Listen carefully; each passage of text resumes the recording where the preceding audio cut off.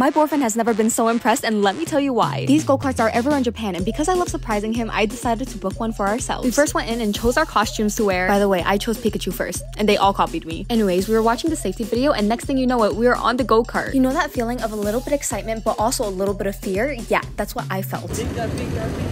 Yeah, he only felt excitement. Then we started test driving, which actually made me feel really good. My bum is vibrating. What I've always wanted.